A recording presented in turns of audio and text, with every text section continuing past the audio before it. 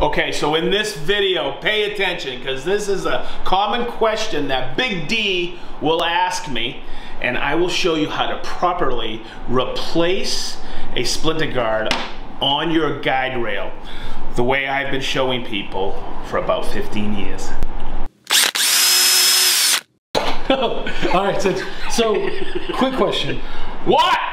When should I replace my splinter guard? Okay, so that's a common question, and I'll always ask a question on that is, are you satisfied with the quality of cut? Yes.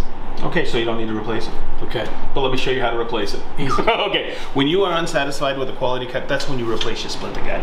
Makes sense. Okay, so I'm gonna show you how I was taught in the proper way. Okay.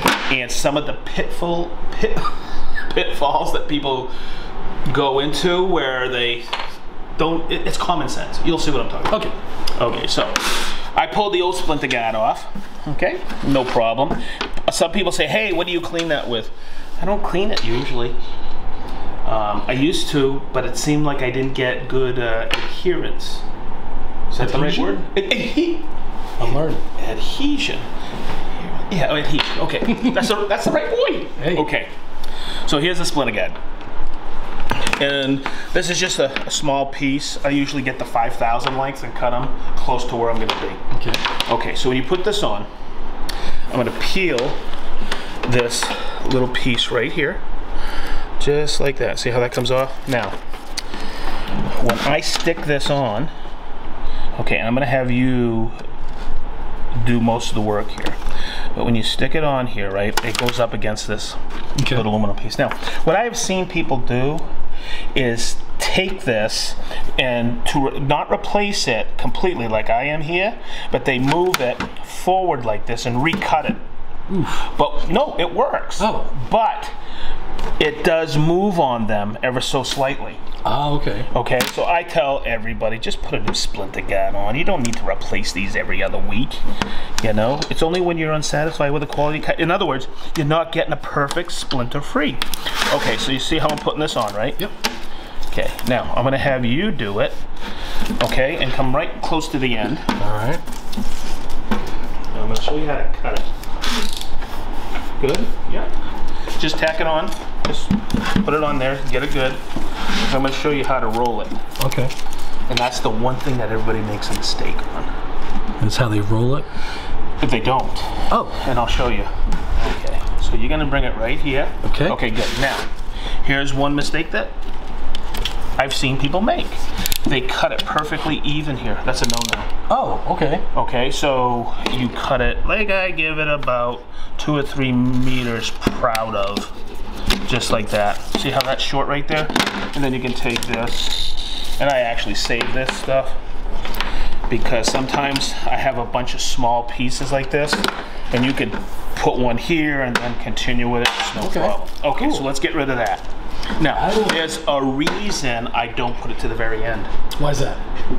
What if it was sticking proud of that, and you go like this?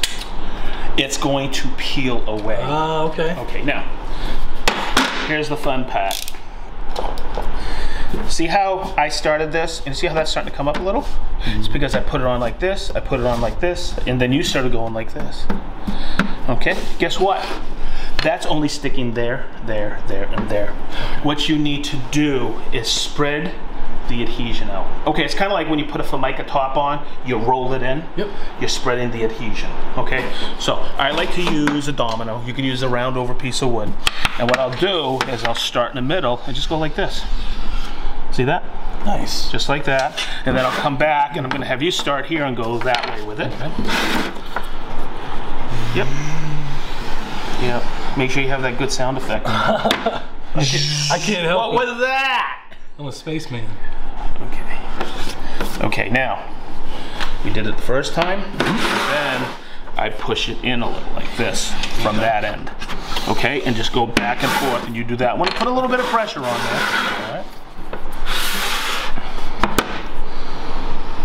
There you go. Yep, but always go to the end. Make sure that that's tacked up. Now, in humid weather, which we have here in Indiana, this here sometimes will come up just a little.